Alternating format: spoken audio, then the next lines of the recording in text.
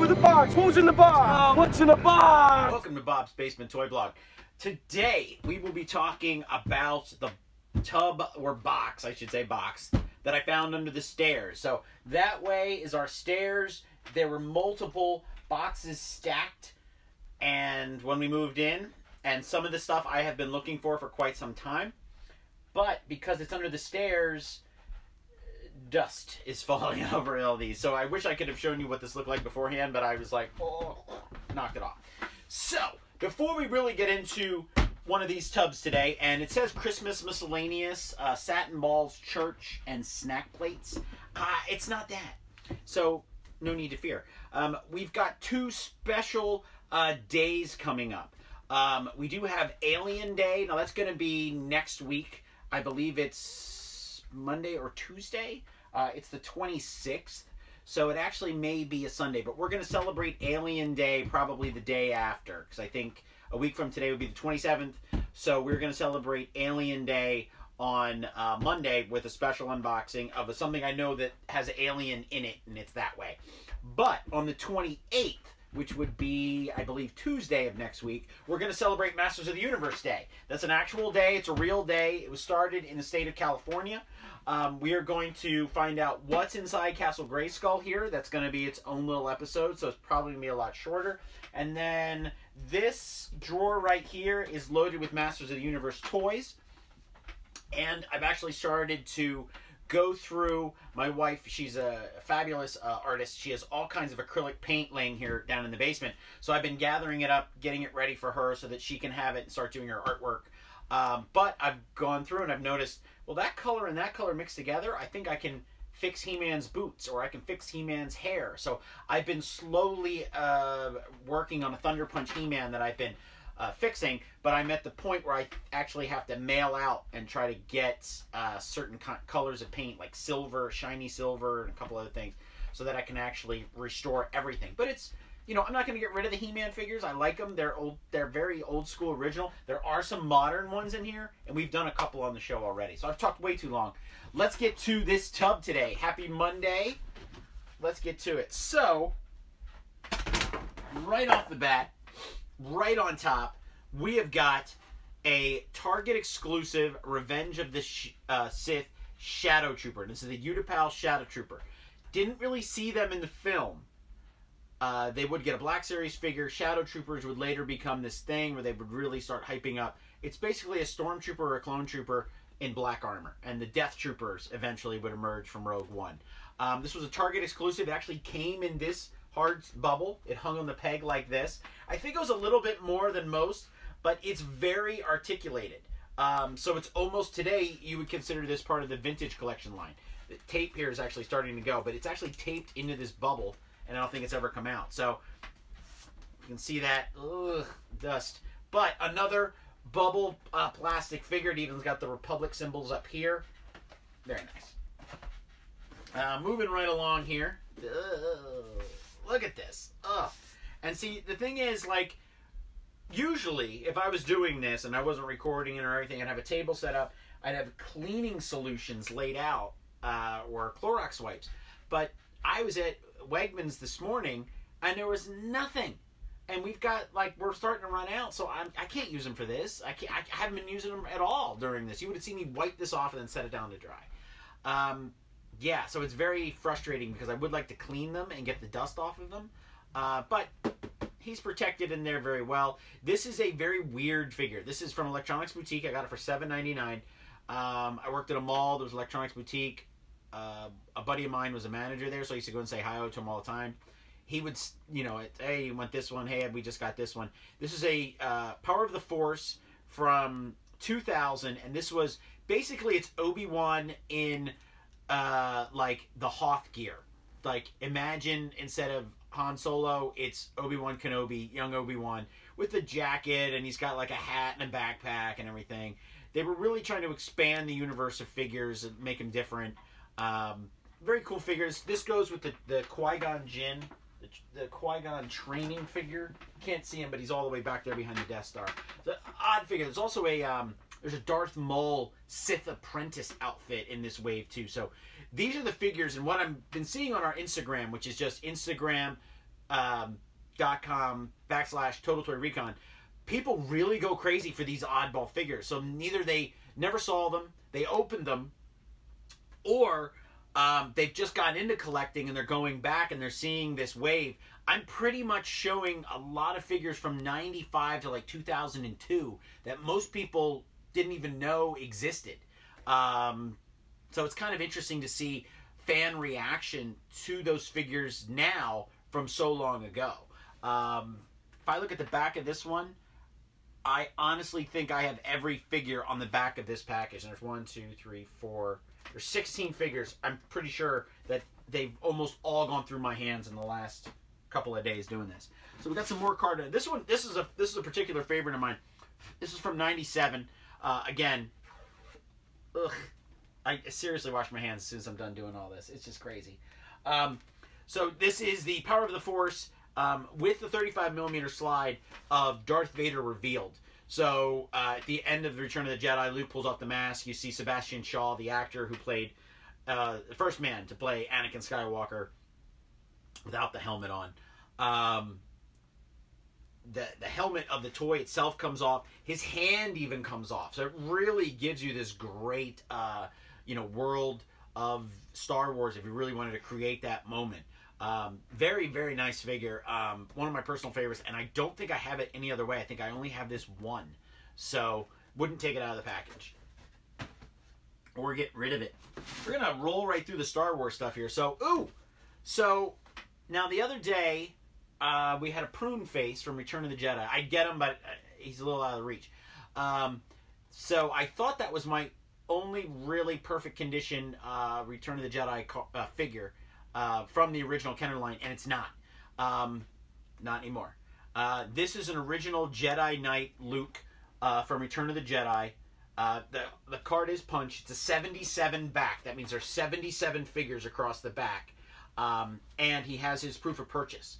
And I've talked about my grandmother used to use an X-Acto knife, cut the proof of purchases off, give me a figure for Christmas, my birthday, or just for visiting, and then mail away and get whatever the mail away figure was. So yeah, never getting rid of this either. This is this is awesome. I have a Princess Leia in Endor somewhere that I gave my wife for an anniversary gift once. So I know she's still here, and I think there's a Bid Fortuna. So it'd be neat once I start gathering these up, how pristine and how old school I can go back. But this is neat, and I will definitely hold on to that.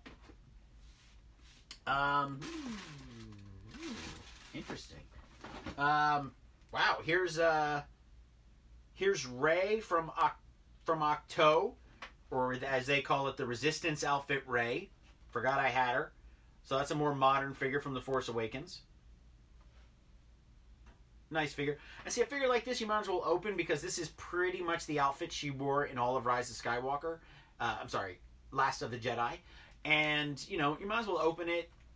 These figures aren't going to be worth that much because everybody bought them, kept them in storage. So it's one of those odd things. You might as well just open it. Ooh, now this is a great one. This figure right here, this is a Death Star droid from A New Hope. He walks by Han and Chewie and Luke when they're in the Death Star trying to get to the detention cell block. You had to get this figure special through Star Wars Insider magazine. So you had to order it directly from the magazine. And there was, I think there was a Death Star trooper, and there was one of Jabba's guys, Poti Sninkin, I think is his name. You had to get all of them through Star Wars Insider. So I definitely ordered him, and would never get rid of it. I just love the fact that they made him, that he was all black, and he comes with a mouse droid. Awesome figure. Would never open it. It's probably as much as I would need it to put it in here, inside the Death Star.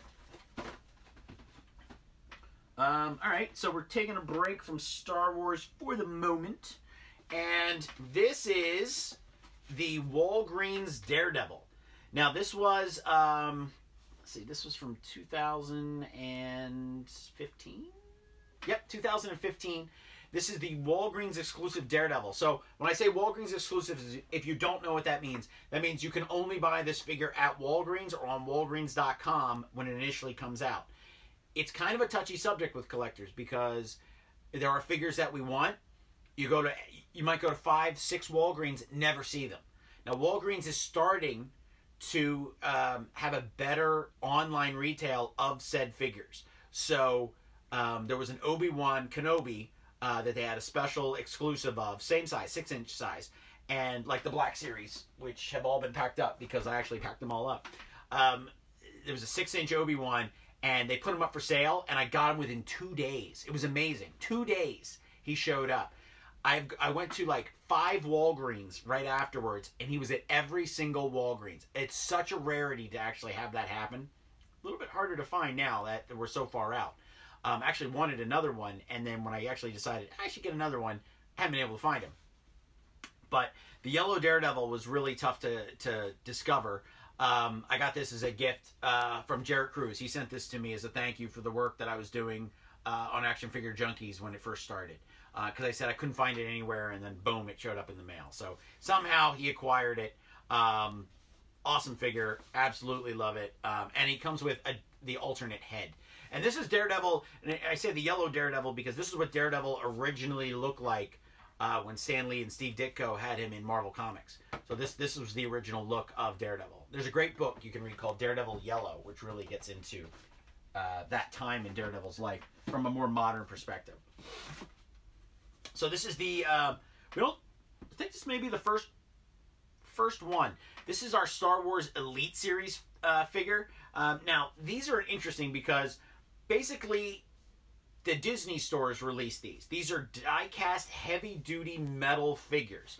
They're I think they're like 6.5 inches, if maybe not 7. They're Disney's answer to Hasbro's The Black Series. The human faces on these characters, not so great, because Hasbro's using a photoreal technology now, and they've had people at it, and they're able to sculpt the plastic better. When it's metal, it doesn't quite work. However, if you get troopers, droids, characters that wear helmets like Boba Fett, I really hope they make a Zori Bliss like this. It really, really pops. The Death Troopers are perfect for the Black Series because they're supposed to be slightly taller than a regular Stormtrooper. This is the Flamethrower Trooper from The Force Awakens. This bad boy was $24.95 when it came out. That's a lot for a figure. The nice thing about these is that if you really just want a droid, you want to hold out a little bit longer. Like, they're cool, but I'd rather have a trooper than like Finn or Rey. They don't look that great in the face. You can get these usually at discount after the next wave comes out at a Disney store. That's probably where I got him. I don't even remember. I do have somewhere, probably not in here, I do have a Force Awakens Kylo Ren, and he's awesome. He just looks fantastic. Because I couldn't get a Black Series of him the day it came out, and that was the very first Force Friday for the new movies, and I ended up picking him up. So, heavy, heavy figure. He's got to weigh at least 1.5 pounds. But I actually like it better than the Black Series one. Okay, so this is, I got this for my wife when the movie came out. This is a do-it-yourself Stormtrooper helmet. And the nice thing is, it's an original Stormtrooper helmet. It's not from The Force Awakens. The helmet's slightly different. I got her this as a gift. She likes to create things, do craziness. It has markers. It's just vinyl, so you can paint on it. Little arts and crafts project for us. There's stickers and stuff on it too. They do these for a lot of things. Turtles, different characters. But if you really just want to go out and create your own Stormtrooper helmet, this is the thing you want to use. So keep that out for her to make sure that she knows where that is. And we have an original Stormtrooper helmet, as you can see right here. Okay, so these are in their bag. Nope, that's from Barnes & Noble, so that's definitely not the receipt that this came in. So, as I said, we had gone out on Force Friday. We couldn't get everybody that we really wanted from the figures because Toys R Us was really, really sold out. So my wife and I ended up going to Kohl's, and they had just put out a whole bunch of Star Wars figures, and we ended up getting Captain Phasma that way. So we got her as a pop, and we got her as something else. That was the only thing we really got, a Phasma, on that Friday. So neat figure, fantastic artwork here on the side. But again, the articulation isn't the best on this figure. Then again, she just kind of stands around. You don't see her do too much until the second film.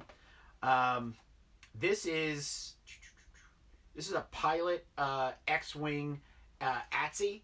So this figure I actually have as a Black Series. I believe I did show it, but I love this figure. His name is actually based on a Beastie Boys song, which is really, really cool. So this is a great figure to have. Glad we have him. Again, when you get to a figure like this was the second wave of figures. So these were everywhere. These like rotted on the shelf eventually. But the second waves were harder to find. People were ordering them by the case at this point. So they sat on the shelves at Target. These guys sat on the shelves at Target, Toys R Us, Walmart. These guys never appeared because everybody was stockpiled with 10 of the same figure. So these guys became harder to find. I'd have to look him up before I'd actually open this figure up. Wow, 3 Force Awakens figures. Did not expect that today. And there's still more Force Awakens figures. Again, another oddball figure. And this is PZ4CO. This is a droid that you see briefly in The Force Awakens. Just a really cool concept and design. Really wanted this figure just to flesh out my background, give some craziness to it. And I haven't really mentioned it, but each one of these figures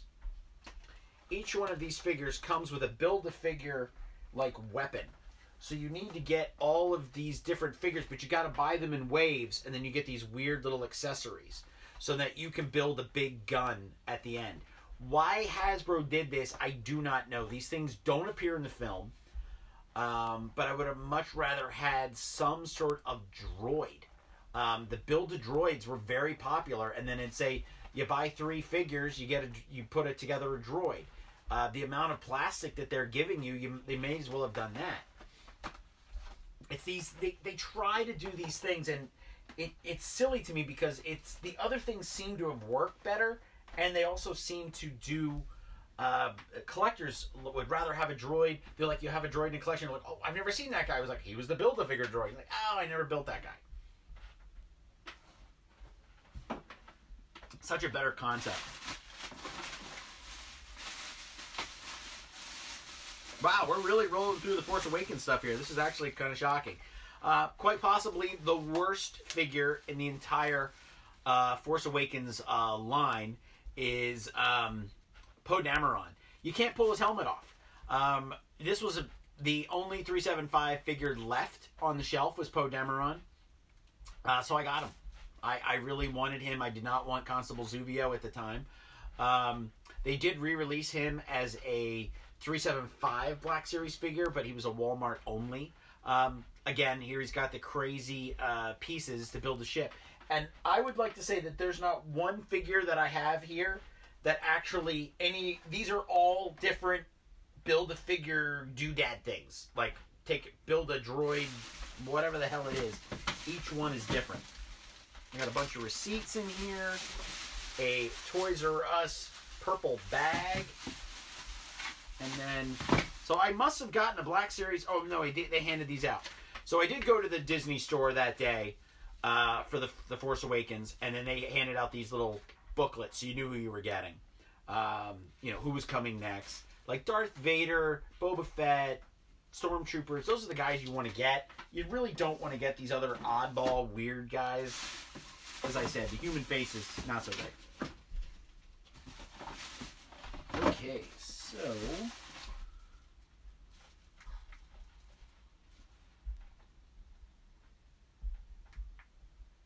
the things that I have, that's going in the trash.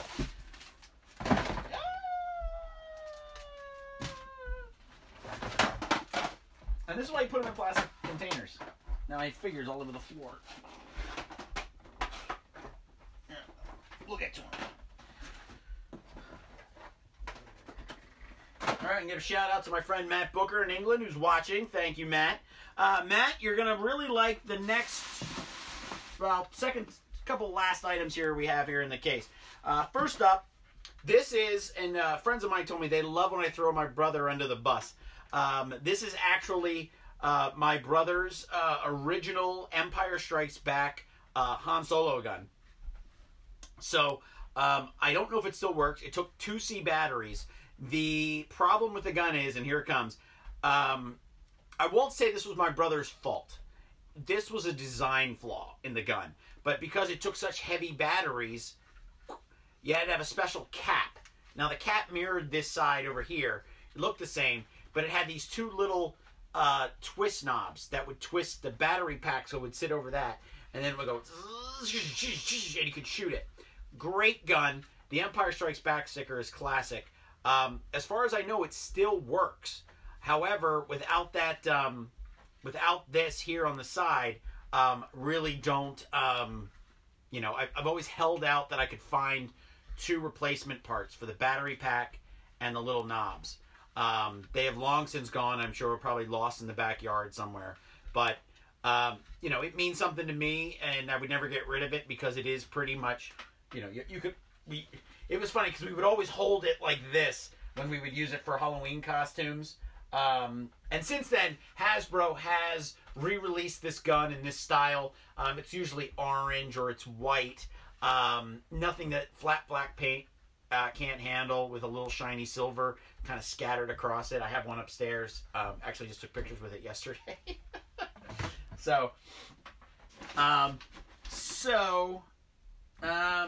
Saving the last thing in the thing for the very end. But here is the, I don't know why this is in here, but this is the 2015 Roadshow to the Hateful Eight. They handed these out for the 70 millimeter show. My wife and I are big film fans. So this was a rare thing. You didn't get too many of these. They don't do this anymore where you would get these like books. So definitely want to keep that. And second to last item here in the pack, a friend of ours gave us Star Wars cupcake decorating kits for our very first anniversary, which was paper. So this was very funny, and we still got a few in here. I know we used a couple already, but next time we make cupcakes, definitely going to have those.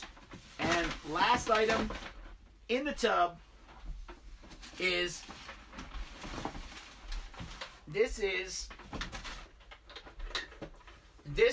the tank as seen from Star Wars Episode 1. This is the droid troop transport. Please forgive me, I cannot quite remember the name at the moment.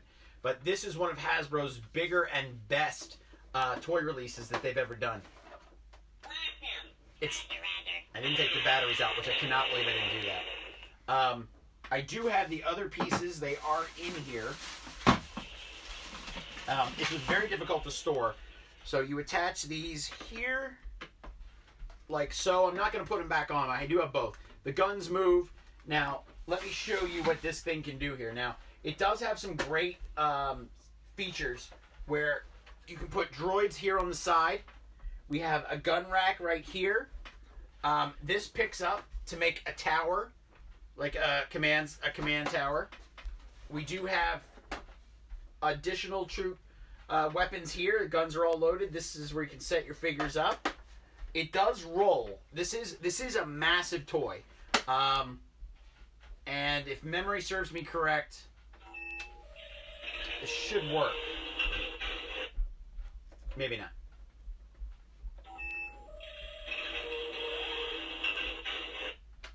Maybe I'm not doing it right. Let me open this up.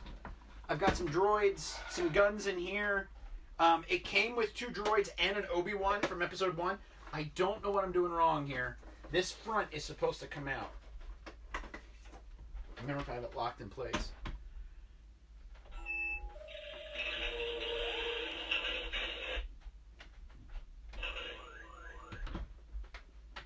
Interesting. Well, it's supposed to open, but it's not. Maybe I got it locked or something. I have the instructions somewhere.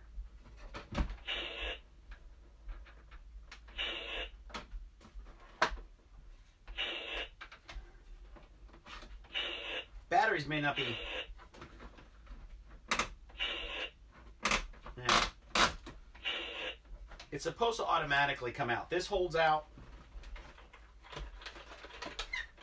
This holds up. And then this... The droids actually roll out of the front here, but I don't know why it's not working. The batteries just could not be strong enough. Just weird.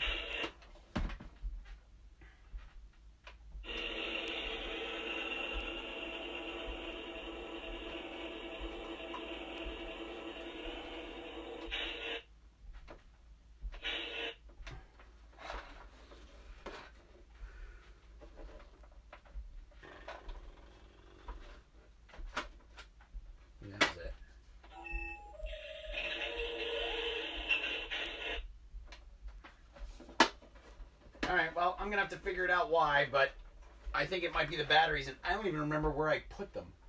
Oh, wait a minute. It's been on the whole time, so that's probably not good. So I'm going to pull the batteries out, and I'll give you an update if it works. But for whatever reason, I mean, it even has like a little fake stairway here, the guns on it. This is a great toy for the episode 1. And something that they should have made probably when the line first came out. They did do some really big vehicles and things. But I just wish, why is it not coming out?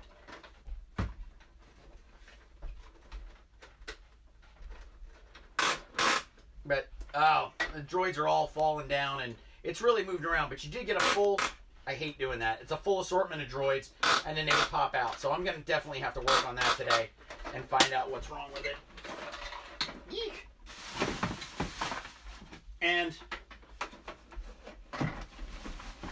last item, sorry, I thought there was one more, I thought that was it. A-Wing from the Action Fleet, and we did talk about that. We had a big box of them the other day.